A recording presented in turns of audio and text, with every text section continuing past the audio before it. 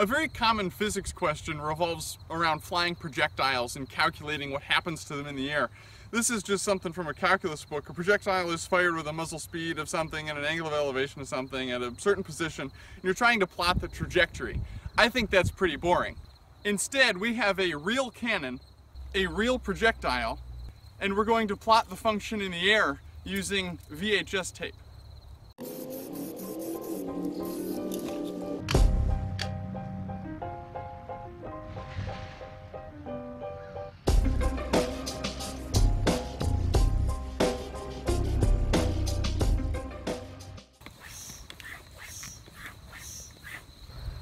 Three, two, one.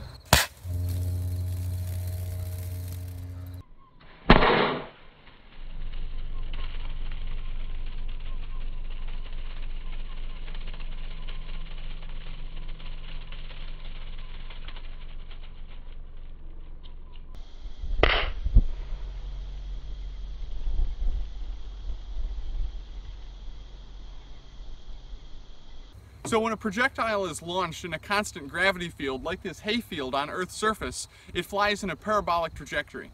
When an object is in motion, its motion in any direction or component is going to remain the same unless it's acted upon by some force. So the fact that gravity only points down means that the sideways motion of the projectile is unaffected. It actually will keep moving at a constant velocity in the horizontal direction, and it will only change its speed in the vertical direction. Acceleration due to gravity, so the acceleration that projectile felt while it was in the air, is 10 meters per second squared. But that's a horrific way to phrase it. You should never phrase it as 10 meters per second squared. It's actually 10 meters per second, which is technically equivalent, but it's a lot easier to understand.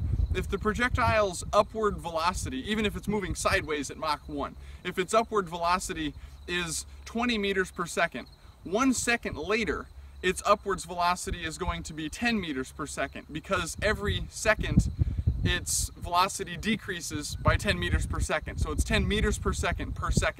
In another second it will have stopped, and another second after that it'll be going down at 10 meters per second. Every second of time that passes, the velocity decreases by that increment. So gravity is really 10 meters per second. When everything works just perfectly like that, and you get the sideways motion unaffected and the vertical motion only affected by the force of gravity, which is a constant acceleration, the shape of the trajectory that it maps out in the sky is a perfect parabola. But careful-eyed viewers may note that this was not actually a perfect parabola. It was close, but it's sort of asymmetrical.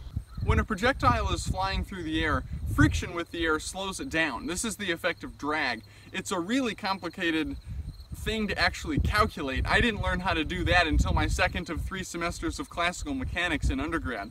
But it basically just adds one extra force to the equation.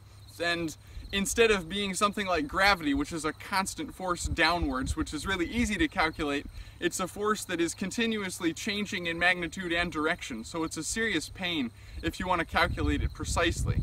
The force of drag is proportional to the speed of the object through the air, so a faster object is going to experience a greater drag force, and that force is always pointed in the direction opposite the projectile's motion. So if you have something that's arcing in a parabolic trajectory, the force of drag is pointing in a different direction the entire time it's flying. You can see the VHS tape slow the projectile slightly, contributing to the drag it felt. But even so, the flight path looks very nearly parabolic. Plus, high-speed shots like this are always fun.